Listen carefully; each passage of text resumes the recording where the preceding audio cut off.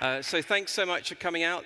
I've got to say, this is sort of the most futuristic room I've spoken in a long time. This feels like some sort of view of the future from the late 1970s, which is about as futuristic as it gets, actually. The view of the future in the 1970s is way more futuristic than the current present is, and a lot less depressing as well. So thank you very much for coming along to this talk. I've been talking a little bit about security in the context of microservices for a while, and I need to caveat all of this by saying I am not a security expert. I am what I like to call a conscious incompetent. That is, I know I do not know much about this, and I've been trying to educate myself. And we'll get a bit more into that a bit later on.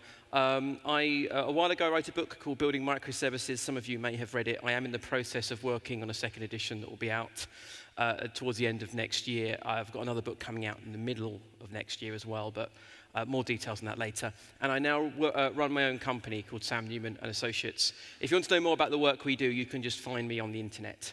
I think it's not a very high bar to find me on the internet. It's quite easy, I think. But we really are here to talk about security because I think we've been ever more aware of the importance of security and privacy of our information, of our processing, of our data. Partly because of revelations like the Snowden revelations and the like, but also because it seems that every week we have another story about some sort of massive data breach. It's nice to live vicariously through other people's data breaches and think, well, you know, what's 143 million records if they're in the US? That's not going to happen to me. But of course, these things are all around us now, and we see them in the news, and people are starting to lose their jobs over these sorts of things, which tends to sharpen the mind somewhat regarding making systems a bit more safe and secure. We, of course, now even have our chips that have to have patches placed upon them as well. So it's a bit of a changing world. And you know, we've been going through this ongoing sort of debate with ourselves regarding software development, which is, you know, how much stuff do we actually need to encompass? I think most of us now sort of think about more whole lifecycle ownership of our software, owning sort of the design to the development, you know, testing the software, deploying that software, and thinking about these fast feedback loops, building quality in, doing more operations work inside the teams. But it still seems that in this sort of shift that's happened over the last 20 years, trying to move away from siloed roles, that security is still somehow left off to one side. It's sort of like, well, we'll build the systems and then we'll bring in some experts, because we can't possibly know how this thing is done. So you have to bring in special experts that look differently and speak a different language to what we do. And they're going to just sprinkle the security in on top afterwards, and it'll all be fine, because we couldn't possibly work out how to do that. It is where I feel we were 15 years ago, where we were with testing. You know, developers wouldn't test their own code because it works in our head. So why would we worry about it? Because I wrote it, so of course it's going to work. We'll have somebody else in a different team who will test our software. And we realize how silly that is, and we start doing more of that ourselves. But we don't necessarily all claim to be test specialists. There's still a role for test specialists. And I think when it comes to security, we are in the same space. Yes, security is a deep space with a lot of complexity involved with it. But there's also an awful lot of low-hanging fruit that all developers can and should be able to handle themselves. And that's part of what I want to share with you today, and do so in the context of microservice architectures, which can create some interesting challenges. I'm just trying to impart just enough security. Just enough security for you to get by. You know, when we think about our microservice architectures, security is an interesting thing. With a monolithic system, you sort of have, you know, literally all of your processing is in one place. All of your data tends to be in one place. That means if it's hacked, you know, that one monolithic application is breached, everything is breached. If you have a lot of a very small amount of sensitive data stored in a database alongside lots of not very sensitive data, you sort of still have to treat that whole database as though it's all sensitive from a point of view of sort of auditing, compliance, sign-off. So you sort of have this sort of all your eggs in one basket type problem. The hope is with a microservice architecture that you get to isolate your concerns much more. You can isolate where your most sensitive processing is, where your most sensitive data is. That allows you to focus your time and energy. And hopefully as well, for those of you operating in environments that have things like regulatory sign-off or where you have heavy auditing requirements, but this sort of delineation of processing and data storage might actually make your life easier in the point of view of getting things signed off. because you can focus your time and energy and concerns in those places that need it. And for those parts of your application which maybe aren't handling personally identifiable information, which isn't sort of accessing sensitive systems, you can take a much more relaxed attitude towards it. And so on the face of it, we should be able to focus our time and energy in the right place with a microservice architecture. We should also be able to implement defense in depth. And I have a theory that implementing or understanding implications of things like GDPR may actually be a bit easier. And also from protecting our applications. Most of you probably work on a platform right now that gives you some ability to define networks using software. You can actually have different DMZs for different types of processing. This defense in depth and the way we protect our applications, this is really useful, having a lot of protections between us and the attacker. And you have a lot more perimeters that you can draw around your services with a microservice architecture. Now, the flip side, of course, is that with a microservice architecture, you also kind of drastically increase your surface area of attack. You've got a lot of information that used to flow within a process, which is now flowing between services. That is data that could be sniffed, observed, and potentially even manipulated. You also have more running processes that could be attacked. And if you have a weak link, that could be disastrous for your system as a whole. I sort of have this view that I think if you're savvy and smart around security issues, then the use of a microservice architecture may actually allow you to build significantly more resilient and secure systems. On the other hand, if you have maybe a more naive approach towards security, a microservice architecture may well end up being a liability. We're going to explore that a little bit throughout the rest of this talk. I do, though, also want to share with you some basic stuff that applies to everybody, not just people building microservice architectures, but also building any kind of software, really. And just a few quick basic things, and that do have a sort of an interesting impact in the microservice context. So first off, start off with, who here thinks they're good at assessing risks? If you can put your hands up if you think you're good at assessing risks. Okay, a few people are, right? So this, of course, is a loaded question because I'm going to ask this question and explain how you're not very good at assessing risks. This is why only a few of you who are very brave souls said, yeah, I definitely know how to assess risks. I'm very, very good at this. Now, there's an excellent report put out by Verizon. They put this out every year. It's called the Data Breach Investigations Report. The 2018 edition is now out, but I haven't updated this presentation yet for that. But both this version and the latest one are well worth a read. It's basically a very detailed analysis of data breaches that occur for Verizon's customers. Now, of course, this is skewed to North America, but they go into an awful lot of detail looking at the causes of breaches and the types and trends as well, and how these things are changing over time. So they looked into the causes and the mechanisms used by hackers in data breaches. And they found that the single most common technique used as part of hack attacks and as part of data breaches was something very, very simple, and that was weak or stolen passwords. So passwords are by far and away the easiest way for attackers to gain access to your systems via a hack attempt. And passwords actually are very misunderstood by large parts of the industry. So there's a really good piece of advice put out by the UK Cyber Security Centre and NIST in the US. And these tend to be quite heavyweight, stodgy type sort of government agencies. And their advice often is really targeted more at what the government does rather than the industry as a whole. But their most recent advice around passwords is actually really, really good. And it does actually fly in the face of some commonly understood wisdom. Troy Hunt's got a really nice write-up of all of the advice. It's well worth a read and is slightly more digestible than the source advice. There's all kinds of great stuff in here, a lot of which is quite surprising, especially when you start talking to sort of CIOs and the like, where a lot of this is like, well, what do you mean? That's not how things work. Some of this advice is really kind of quite straightforward, which is longer is stronger.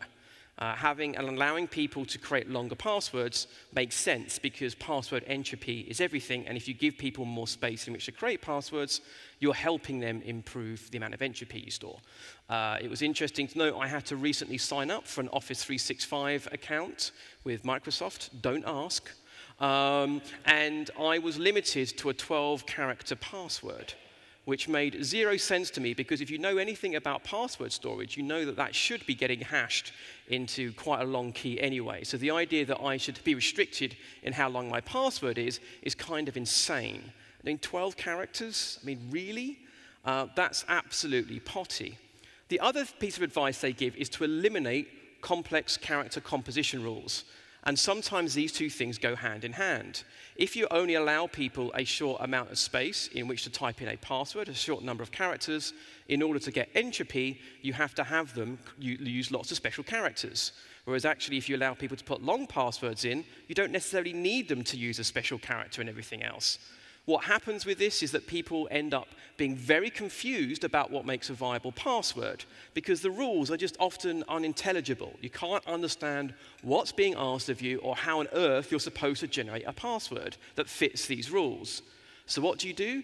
You find one password that gets through those rules, and the next time they ask you to change it, you just increment a number. Which obviously is a great way of opening yourself up to attacks. And a lot of these common password composition rules end up with very common answers being given by people who create the passwords, and those things end up in dictionary attacks that are used as part of brute forcing passwords. So get rid of complex character composition rules, allow people to specify larger and longer passwords, and tell them when they're complicated enough. Other things are embracing password managers. This shouldn't be news, but a lot of sites, including banks, I saw that Capital One, for example, does not allow you to paste a password into the password field for security, thereby basically meaning you cannot use a password manager. Now, hands up if you use a password manager for your personal passwords. That's virtually everybody in this room. We are in Germany. Germany is a lot more savvy about these things. Now put your hands up if you use a password manager for passwords at your work. There are fewer people that have their hands up for that, which is a bit weird to me, right? That's a sort of, you're closer than I have seen with other audiences. But in some places I've done this talk, less than half the people that have passwords for their personal stuff have them for their work stuff, which is insane to me, because often the impacts are greater. So password managers, embrace them, use them, make it easy for your staff to have access to them. Here's another piece of advice: do not mandate password changes. Somebody either disagrees or agrees vehemently with me. I guess we're going to fight. He agrees. That's excellent. Why don't you want to, what's the problem here? The reason people want you to change your password a lot is because they're worried that that password may have been breached or may gain access to it. And so they want you to change it a lot. And so you know what happens. You could log in the morning, and up pops a window. Oh, God. Well, you have to change your password. It's the day of the month. OK, so please type in your old password. Oh, OK, fine. Now type in your new password. Oh, fine. And you see these boxes popping up so often, and you just without thinking about it, you put the password in. This is basically training a whole section of society for phishing attacks, because you're used to a password, a dialogue popping up, say, give me your current password. And you just do it without thinking because it's in your way. And actually, that's training people to accept this stuff. And it's training people to be ready and more open to phishing attacks as a result. Instead, it is much more sensible to block previously breached passwords or alert your users when this happens and tell them maybe you should change your password because it may have been used in a breach. There are now great resources out there to help you find out if your users might be reusing passwords that have been found in other breaches. Troy Hunt's Have I Been Pwned service, for example, now gets integrated into your own password manager. And so your password manager will say, you've used this password somewhere else that's been in a breach, you should change it. And even companies are now using this data to contact people saying, we think your password has been used in another breach of a site you used elsewhere. There's no sign of it being affected or used here, but you should probably change it now anyway. Now that is a smart use of this information and a smart use of this data. There's other really good advice that comes from this piece by Justin Smith over at Pivotal. I think he's at Pivotal. He talks about the 3 R's of enterprise security: rotate, repave, and repair. And this is his way of defeating what's one of the most insidious types of malicious attacker, and that's something called the advanced persistent threat. Now, the advanced persistent threat is an attacker that will basically sit up inside your systems for a long period of time. It's typically a targeted attack where they will basically sit there for a long period of time gathering lots of information and then exfiltrating it, which is a fancy way of saying FTPing it somewhere else, right? But basically, these are nasty types of attacks. The Target attack in the US a couple of years ago was an advanced persistent threat where information, credit card swipe information was stolen directly from electronic point-of-sale systems over a couple of week period. Another really recent example of an advanced persistent threat that arguably was being put to better use was the Dutch intelligence services, who managed to hack the Russian hackers behind the US Democratic hack. It's like a 3-level deep hack. But the Dutch intelligence services actually hacked, I think it was the group behind that Democratic hack of data. They were in their networks, watching what they were doing. They'd even hacked into the CCTV cameras so that when the Russian hackers were going into their office, they took photographs of everybody walking into and out of the offices. The only reason this got shut down was because the US leaked the data. So, anyway, it's nice to see people working closely together. But these sorts of malicious parties, when they get inside your system, they can have access to a large volume of data over a long period of time, and it can often take a while for them to be detected. Justin comes up with these 3 pieces of advice, which actually are quite useful at making these things very hard to pull off. So he talks about rotating and using short-lived credentials. These are typically system-oriented credentials, things like passwords for databases, cloud-based API keys. We'll talk about how to handle that stuff in a minute. He also says, patch your stuff. Just make sure you're patching things. We'll also come back to that, because that gets a bit tricky in a microservice environment, especially given how we build systems nowadays. And repave, which is just to burn stuff down on a frequent basis. One of the first times I had one of my systems rootkitted, the attacker actually managed to patch commands like ls and ps so that you couldn't even use the listing command to see files installed by the rootkit because the rootkit had patched ls to hide all that information. And at that point, I had to be withheld from taking the machine out and setting it literally on fire. Instead, just wiping the whole thing out and starting again was the right way forward. And for those of you who are practicing this part of, burn it all down as part of your release cycles, you actually will often end up scrubbing out any malicious parties. If you're rebuilding everything from source code and deploying everything from source code on every single deployment, sort of adopting the Phoenix infrastructure type pattern, you'll often find yourself quite resilient in the face of these sorts of attacks.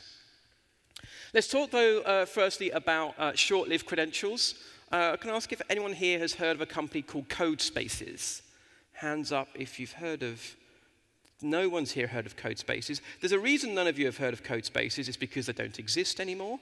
As the graphic shows, they were a startup providing secure source code hosting, which is a little bit ironic given what happened.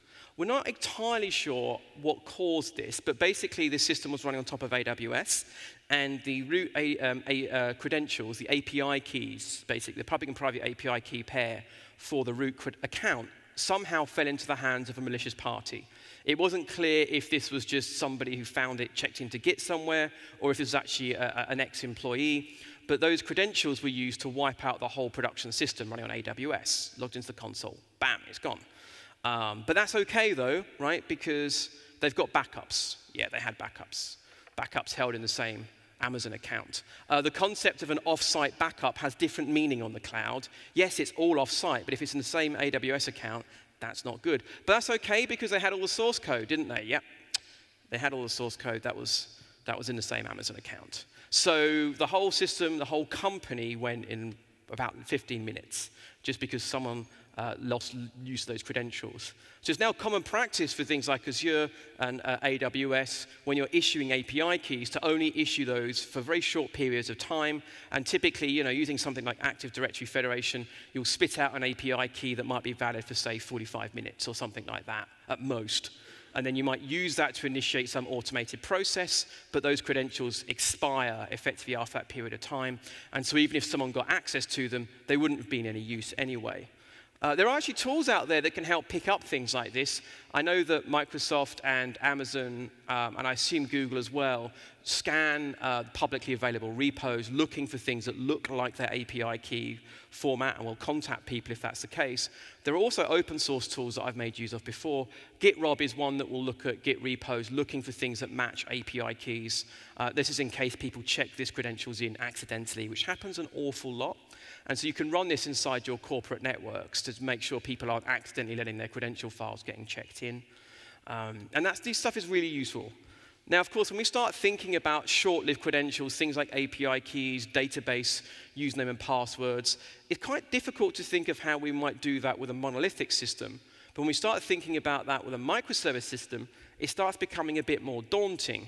We have, after all, many, many more running services, talking over lots of networks. There are loads of different credentials that we might need to deal with here. We have things like shared secrets, like API keys, that we might be using to authenticate between services. That's something we'll talk about a bit later. You know, each of our services may have a database. Our database needs some authorization, some auth credentials to allow that service to, gain access to that database. So what happens if someone gets access to a text file with that information in it? They can now directly access our data, and that's sort of a concern. And typically a lot of these platforms end up leaving these secrets out in the open. Now, handling this is something that typically gets passed over to systems called secret stores, or there's lots of variations of these. These are dedicated systems which are designed to issue credentials where those credentials are stored in a secure manner, and the best ones also allow you to rotate those credentials on a frequent basis. My favorite by far is a system called Vault from HashiCorp, although most of the cloud vendors have something that gives you some basic version of this service. So on AWS, you've got things like KMS and the parameter store. Vault, though, as far as I'm concerned, is I won't say the Cadillac of secret stores, because they're not very great cars. They are the Mercedes-Benz of secret stores, or the Rolls-Royce of secret stores, and they have some exceptionally useful capabilities. I could wax lyrical about Vault all day, but it does very, very cool things, like it can generate time-limited password credentials for different databases. So your service that wants to talk to its database, it goes to Vault saying, can you give me my credentials? And Vault will generate on-the-fly credentials just for your service, and will also expire those things and handle all that communication with the back-end databases on your behalf. It can also do the same thing for working with back-ends with different API gateway keys. And that can be useful both for your application and also end users actually using Vault to get information to those sorts of pieces of information. Vault also works with a tool called console template, which will take a normal text file and will update that text file with these values as they change, which is really useful. So if you've got an application that reads its configuration from a text file, now what you can do is you can have your secret store automatically update that text file on an ongoing basis when those credentials expire, which is a great way of having applications that you don't want to have to change to use Vault, taking advantage of how Vault rolls out those new credentials. So Vault is definitely worth looking at, and it supports multiple different backends. So you don't have to run it on top of console. You can run Vault on top of etcd, which gives you a significantly better story around secret storage than you get, say, with a vanilla Kubernetes cluster. Other sources of data breaches. This is an earlier report from 2016 from Forbes BMC, and they found that in their research, 44% of all security breaches occur after vulnerabilities and solutions have been identified. In other words, the problems could have been avoided if the found vulnerabilities had been addressed sooner. So basically, we knew there was a problem, we didn't fix it, oh no, where's all my data gone? That's the kind of comedy of errors we're talking about here. This comes back to the advice from Justin, patch your stuff. So a great recent example of this would be the Equifax data breach. 143 million Americans' data was stolen from Equifax. If you don't know who Equifax are, they are a credit checking agency, which means they have a lot of data to be able to do your credit checking and credit scoring, like everything that you have. And 143 Americans is a lot of Americans. And this was all caused, basically, by an unpatched parser vulnerability. Now, what happened when the data came out is they claimed that this is all down to a vulnerability in a web application framework called Apache Struts. Lots of people came out, started guffawing, oh, you're still using Struts, that's so old. Actually wasn't the point. Struts is still very actively maintained and very actively patched. That wasn't the point. The point was the Equifax weren't necessarily updating those patches.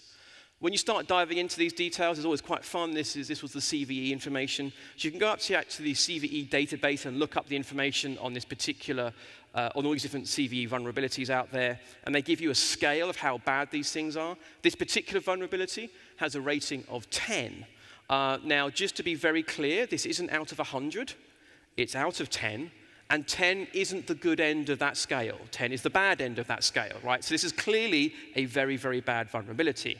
Now, this vulnerability was reported in early May 2017 at the same time that the patches were already made available for the 2 main supported versions of struts. This is very common with serious exploits like this. What normally happens is a researcher will see this vulnerability, they'll alert the maintainers, and because of the severity of the situation, they'll make sure that the patches are available, but they'll also announce information about the vulnerability at the same time to get everyone to update those patches as quickly as possible. It's actually, in general, the right way of doing things. Now, in this situation, that was the right thing to do as well, but unfortunately, Equifax didn't apply this patch. So the information we know from the breach is that the breach at Equifax happened between mid-May and the end of July. They're not exactly sure when. Equifax found out this breach had occurred on July 29th. They then reported it on September the 7th. That is unacceptable. It's actually not something that you could do under the GDPR. You'd have to let people know within 2 days. The US does not actually have that legislation. Interestingly, a bunch of Equifax executives sold a bunch of stock between those 2 dates. I wonder why. That's currently being invested by the Securities and Exchange Commission. So a long period of time to let people know. So basically what we know is between the patch being available and then discovering the breach, they basically had anywhere from a 2 to a 4-month window in which they could have applied that patch that would have stopped this attack stone dead. So a 2 to 4-month window. Now, hands up if you know that you patch all of your systems at least every 2 to 4 months. Can you put your hands up if that's the case? Oh, right, now let's push a bit harder on that and find out if that's really true. You see, the problem is a lot of the systems we build now are systems building on systems, building on systems, building on systems. And it's like, do we really, really know what needs to be patched? Let's talk about a normal running infrastructure for a sort of a common topology for a services-based system nowadays. You've got your hardware, of course, and on top of your hardware, you have your operating system. On top of your operating system, you have your hypervisor, which vises hyperly. Then on top of your hypervisor, you have your virtual machine operating system. On top of your virtual machine operating system, you've probably got Docker. On top of Docker, you've got your container operating system, and then you've got your application. And every single layer needs patching. Even our chipsets now need to be patched. So this is all the things. If this looks a little bit like where you work, how many of you know for a fact that you get patches applied at every single level in less than a 2-month window? Maybe put your hands up. We have now 2 hands up. 3. OK, so we've lost a few people. And often the problem is a lot of this other stuff is out of sight. It's other people that deal with this. So we don't actually have visibility. It's possible that this is being looked after, but we're not sure. So, you know, what can we do about this? Well, we've got a few options. One of the first options is just to get someone else to do it.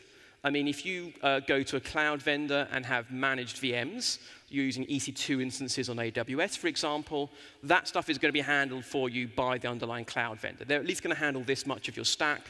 And if you think about something like Meltdown and Spectre, all of the main cloud vendors had applied those patches within a week. And we could tell that because all of our machines got about 30% slower within a week. Now, of course, if you're using more highly abstracted cloud services, maybe you're using a managed Kubernetes platform from one of those providers, they will also be dealing with the underlying machines up to sort of the Kubernetes library level, leaving you to this worry about your container operating system, which is under your control, and your own application, which is at least focusing your time and energy.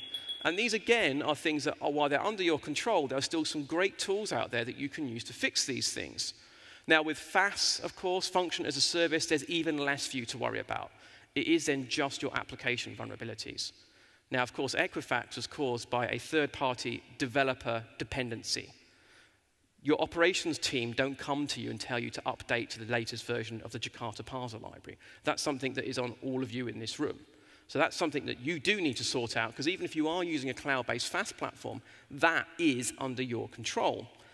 Now, for container scanning, we've got open source stuff like Claire, although that starts to creak around the edges for lots of container images. There's also great software out there like Aquasec from Twist, which will give you both a sort of build time and live understanding about containers that you might have with vulnerabilities.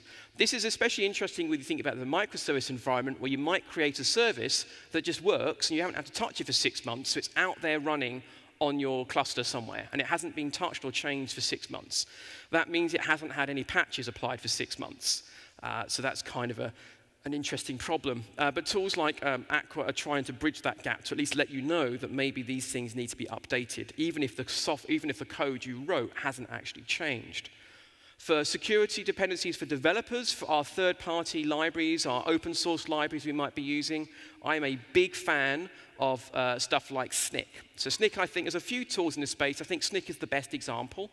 What SNCC does is it looks at your, the dependencies that you have, like your Maven dependencies and things in your source code repos, and it will alert you when you're relying or depending on third-party libraries that have known vulnerabilities. And you can even have SNCC fail your builds if you're depending on old versions of libraries that have vulnerabilities. It will even update you when these vulnerabilities are found. It will send you a nice, helpful email. Even better, it will send you a pull request saying, oh, it looks like you're using a version of Struts that has a really serious vulnerability in it. If you click OK, we will automatically update that dependency for you. Costs you about $20 and probably would have saved Equifax quite a bit of money, I would imagine, if they'd been using something like this. These types of tools work, and they're very cheap, and they're very, very easy to integrate. And like SNCC especially supports a large variety of different languages. And there is very little reason not to just be using this as a default choice nowadays, as far as I'm concerned. Now, I've talked about the basic stuff here to an extent. And I'm talking about these are just things you just need to sort. But there are other kinds of risks that we might start worrying about. I'm going to get into some of the more complicated ones in a moment. But I would urge all of you that if you're not sure where you're most vulnerable or where you should be spending your time when it comes to security, I'd urge all of you to do some kind of threat modeling exercise. Now, there are lots of great talks out there about how this works. Microsoft have some really great information over their secure development lifecycle website. There's loads of information about threat modeling techniques like STRIDE and DREAD and attack trees and all those sorts of things. So it's well worth a read, and it's definitely a useful exercise, I think, for most teams to go through. When it comes to microservices, though, one of the things that people become most interested in is all of these little connections that run between our services. They start worrying about that network communication between things. So I've got, here's my latest version of Music Corp, my cutting-edge company that sells CDs online. I've been using it since 2012, and clearly business is not going very well for us. But we're going to diverge. We've heard of something called streaming, and we think streaming might be the future. So we've downloaded the Scaling Agile at Spotify paper, and we assume that's how we're going to be successful and have a business that makes as much money as they do. And we'll learn about the difference between revenue and profit at some point in the future. Anyway, here's our system, and we're starting to get worried about how information gets intercepted. We've got some upstream people that are accessing our information. We also communicate with downstream parties that are sort of third parties. We start worrying, okay, well, there's always information that's flowing out in the open. So what are we going to do about that? That's when we start talking about transport security. This is all the stuff that people love to fixate on. This is where they start with this stuff. And I always say, well, you're patching stuff. Patch stuff first before you worry about these sorts of things. When we think about transport security, there are kind of 4 key concerns in the services environment. The first is, are malicious parties able to observe data that's being communicated between services? The second is, can that data be manipulated? Rather than paying Sam £100, you now are paying Sam £200. Sam is happy, you are not. You also need to restrict access to endpoints.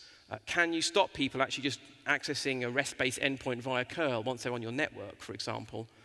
And can you stop people impersonating endpoints? This is a much, much rarer type of attack. You don't see it very often, if at all, outside of academic and sort of theoretical circles, but it is a potential risk. One of the early theoretical exploits against Kubernetes involved a malicious party spinning up their own Kubernetes node into an existing cluster and then taking the container workloads, because the actual Kubernetes node runs effectively in a privileged way, so it can see all information on those containers. The first answer normally for most people, especially if they're using synchronous communication and maybe HTTP-based synchronous communication, is just to adopt the idea of HTTPS everywhere. Because basically, this is easy nowadays. So HTTP and TLS, so HTTPS as we call it, gives you server guarantees if you're actually checking the certificates. I have worked in a few corporates where they go through the effort of implementing this, but they turn off certificate validation because it's too painful, which makes the whole thing completely useless. But that gives you server guarantees. It gives you certainties that the payloads being sent to your servers are not being manipulated. It doesn't do anything by itself around guaranteeing that the client is who they say they are, though. Certificate management historically has been a bit painful, although I think that's a very weak argument nowadays. We have all kinds of software out there that can help us, all kinds of services out there that can help us. Of course, you've probably all heard of Let's Encrypt. People went nuts for Let's Encrypt. They said, oh, it's free, which was never the point about Let's Encrypt, because it was never the $25 fee to Thwaite that was putting you off implementing this stuff. It was the fact that it was painful and manual. So it's the automated part of these tools which is key. If you're running on the public cloud platforms, all of them have very, very, very easy support for creating, reissuing, and installing certificates. You've got things like the AWS Certificate Manager, for example, that makes this stuff an absolute dream. So it's good. HTTPS and TLS is OK. It stops data being observed. It stops manipulation of data. It doesn't really do anything around restricting access to endpoints. But it does stop impersonation of endpoints. So already, with a pretty standard, well-used piece of technology, we're starting to get some safety within our system, and as a result, making it a default choice for communication within your perimeter, and obviously outside of your perimeter, is pretty much a no-brainer nowadays. Now, we can do better, and this is where mutual TLS comes in. With mutual TLS, we actually have a certificate running as well on the client, so the client, when it talks to the server is able to validate that, yes, this is a client that I should trust. And so this gives you both the server and the client guarantees. Now, this is where, again, traditionally, certificate management of clients tends to be quite painful. But again, there is a vast array of software out there to make this much, much easier. We have things like, on Azure, for example, the client-side certificate management is really good. And you can actually handle sort of mutual TLS really easily using the API gateways. Amazon has similar kind of capabilities. If you're on the public cloud system, if that's where your microservices solution is deployed, there is very little reason for not using mutual TLS, as the experience of managing that is really quite easy out of the box. Certainly compared to what we used to have to do before, which is like running our own PKI infrastructure. So mutual TLS is tick, tick, tick, tick, all the way down. That's great. Even if you're in a situation where you're having to manually manage client certificates, it can still be worthwhile, especially when you're talking to external trusted parties, where you're talking to sending maybe sensitive information over the public internet. In those types of situations, we'll often use some kind of outbound bastion server where we have the client-side certificates for talking to external secured parties. So even if you have to do stuff manually, you're limiting the scope of where that manual work needs to be done in those areas where you're most concerned about information. But of course, if you can automate everything, just use mutual TLS everywhere. And that's now really being considered at least table stakes for this stuff. Now, there are other types of protocols people use for communication. It's all very well me talking about HTTP-based or TCP-based systems, but a lot of you might be using other kinds of communication protocols, asynchronous communication protocols, for example, for some kind of message broker. All these serious, sensible message brokers have similar solutions for this. Both Kafka and RabbitMQ, for example, which are two of the most popular message brokers for use in microservice architectures, have very good support for similar types of protection of data, and often go further into role-based systems as well to allow you to sort of slice and dice who can see which topics inside a corporate environment.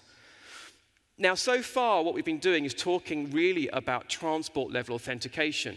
Does computer A trust that computer B is allowed to talk to it? It's sort of server-to-server or computer-to-computer trust. We've sort of dealt with the service-to-service authentication part of the problem.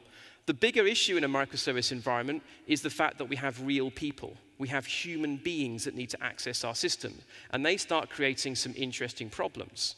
So normally we have some kind of proxy-based system, maybe something that sits on the perimeter that handles the authentication of our users. We log on with a device, and using basic auth or OAuth or something like this, the auth gateway ensures that when we make a request, we want to access some information, that only authenticated users are able to make requests to our downstream services. And so often we sort of terminate authentication concerns at the perimeter. This is a very, very common model, and for most people is quite sensible. The issue with a microservice environment is what we do when it comes to authorization. Authorization is really tricky, because the question is, where do we authorize? So let me take you through a very simple example where I'm going to log in. So when I log in normally, I say I'm Bob, and the auth gateway says, are you really Bob? And then I'm forced to prove that I'm Bob.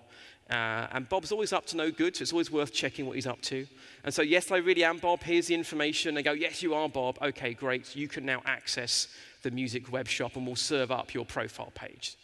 So let's run through what actually might happen in a microservice environment. So I'm logged in as Bob. I've got some token that represents me being logged in. I say, I want to go and access my profile. The call goes to the downstream music shop, which is the thing that renders my profile page. And the music web shop says, well, I know you're logged in, so that's fine. So I'm going to start rendering the page. But I need some additional information to render this page. The actual information about your account and who you are is actually stored in the user service. So I'm going to go and ask the user service for the information. So the music web shop goes to the user service and says, can I have Bob's details? And the user service goes, well, you're the music web shop, and I trust you.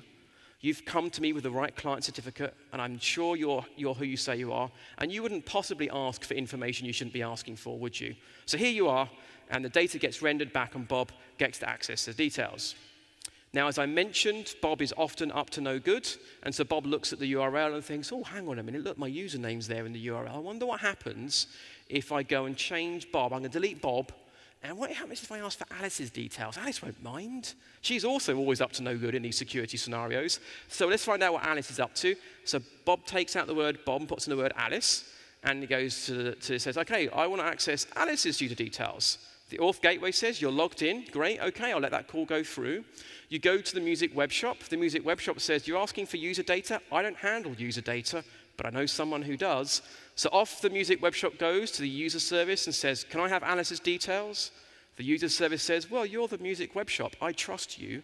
You wouldn't possibly ask me for anything you shouldn't ask me for, should you? You wouldn't do that to me. You're my buddy. You've got a certificate and everything. So it says, great, yes, no, it's fine. Here's the details about Alice.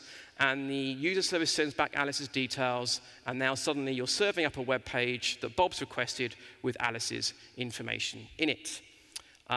That's not good, right? Now, this is actually an example of what's called the confused deputy problem.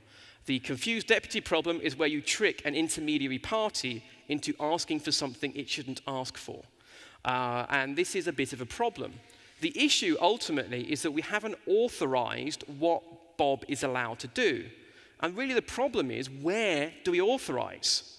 Now, we could, when Bob makes that request as Alice, authorize upstream to say, hang on, you shouldn't be asking for that. But fundamentally what's going on is I'm asking for information that a downstream service is providing to me. So how would an upstream service know about the capabilities I'm asking of a downstream service and know what protections are placed around it? So in this situation, I would have to know that when I make a call, or that kind of call, it's going to result in this information being served up by a downstream service, and I've got to provide some protections around that. And that's not too bad in this situation, but when you have more complex architectures, where you have more services calling services calling services, where does that happen? Making those decisions upstream seems a bit weird and alien to me. Instead, it would be much nicer if we can actually have the downstream service make the decision about what is allowed. But how do we do that? The problem is those downstream services lack the context of the original call, and so can't make those decisions. Ultimately, in our situation, it would have been good if the user service knew that the music web shop was asking on behalf of Alice or Bob, and then could use rules internally to say you're only allowed to ask for information of the user who's logged in. Now, one of the ways we can solve this, I mean, that's what we want, right? We want the music web shop to say, when I say can I have Alice's details, it should be the user service that says, no, you can't, because you're Bob. One of the ways people are solving this is using things like JWT tokens. This is a really good solution for that. With a JWT token, what you do is you create a token which has information. It's like a little JSON token. You create a hash of that JSON token, which proves that this token is actually valid. And then you can pass the hash and that JSON payload along with a request in all your downstream calls. Downstream services can use that hash to validate that this token is valid, and then extract information from that JSON token that gives you the context of the user making the call. That then allows a downstream service to say, oh, hang on a minute, I know that Bob is the logged-in user, but they're asking for Alice's details, and based on that, I'm going to reject that solution. So normally what you would do in this situation is you would exchange the sort of public internet version of your logged-in token with an internal JWT token, just so you don't leak those JWT tokens out of your perimeter. So in this situation here, the user service has the context that Bob is the logged-in user, but that based on that, my internal logic says that you can only ask for information that's your information. And so at that point, the user service is able to say, no, don't do that. And that's the dream. Now, lots of people are using these JWT tokens as opposed to other more centralized authorization mechanism. It avoids the need for lots of round tripping. A lot of these centralized solutions I've seen require additional checks to be made. For example, the user service here would have to go, OK, I need to go and check if you're allowed to do this, and then go off somewhere else and make that check. A couple of the commercial solutions that I got pitched to me would involve additional round trips for every call that was made. And so if you had a service calling a service calling a service, there'd be like sort of 3 network hops. They would double it up to being about 6 to 9 network hops just to carry out authorization flows, which is clearly utterly insane from a latency point of view. So nice and efficient. You can do JWT token expiry. With really, really fine-grained permissioning systems, these JWT tokens can get a bit too big. So I worked with one company that was doing sort of music rights management, and they reckon that some of their tokens, to cover all use cases, would have to have like 10,000 entries in them. And in that situation, what we did was say, no, let's use JWT tokens for the majority of our authorization flows, and in those really specific cases, then resort to some kind of centralized service for that stuff. Now, there's a lot more improvements being made in this area. I'm sure some of you are aware of things like service meshes. Service meshes are really interesting pieces of technology. They allow you to, you can embed a service mesh onto, mostly on container-based platforms. So both Linkerd version 2 and Istio work really well on top of Kubernetes. You've also got Linkerd version 1, which is a totally different tool to Linkerd version 2, which is very confusing, and another example of really questionable marketing. But they basically allow you to proxy all communication between services through effectively a set of middleware, which is almost like giving to synchronous calls what we've already got with asynchronous calls with message brokers. But they can now start handling things for you, like issuing and validation of JWT tokens, like implementation of TLS. So even if you're not actually running on a public cloud provider, you may be able to drop something like Istio into your existing system and automatically get a lot of great stuff around the security side. It's still not going to eliminate the ability for your application to sometimes make decisions about things. But at least these things are starting to deal with some of the low-hanging fruit out there. And that's part of why things like service meshes have become quite popular. I will say the service mesh world is quite a new world. Istio, for example, though it's been hyped for the last couple of years, has only really hit version 1 a few months ago. And there's a lot of churn in this space, a lot more startups in this space. And so it's, if you don't, by all means take a look at the service meshes, but don't be surprised if you pick one today, if you wish you'd picked a different one in 6 months from now. This is just the lovely world of Kubernetes platforms, We used to joke, and mock all those JavaScript kiddies for their ever-changing frameworks, and now we're having exactly the same thing happen to us in the space of microservice deployments. But nonetheless, these can be really useful things in terms of implementing more secure transport between your services, and so are definitely worth looking at, especially if you're operating in an environment where you've got a mix of technology stacks and you can't rely on shared frameworks like Spring Boot to handle all this sort of stuff for you. So just in summary, make sure you patch your stuff. Think a bit more sensibly about how you store your own passwords and how you encourage your users to use and manage their passwords. So there's some great advice there from NIST and the UK Cybersecurity Centre. When you're thinking about storing secrets, secret stores are really useful. Definitely look at Vault for things like generating short-lived credentials. It has a little bit of complexity to get up and running, but once you do and build it into your development workflow, it gives you a huge amount of just real good feeling out of the box. And it's a great piece of tool. When it comes to transport security, mutual TLS is kind of a no-brainer nowadays. It doesn't eliminate all things, but at least it's a good stepping stone and stops malicious parties on your network interfering with what's going on. But you may actually need to consider what happens in terms of sort of downstream authorization decisions. And finally, do take a look at service meshes, although don't be surprised if there's a lot of churn in that field and they take a little bit of work to get running. But if you've got the time to invest, they could really deliver a lot of benefits for you. We are at time, so I've got time for some questions in a moment. I do also just wanted to quickly say I've got a whole 3-hour tutorial on microservice security that's available on Safari. You can sign up for a free 30-day account and watch it. I don't get paid that way, so I hope you feel good about yourselves at that point. But anyway, you can find information over on my website about all of that stuff. And I go into a lot more excruciating detail about secret stores and tokens. So hopefully that will be useful to you.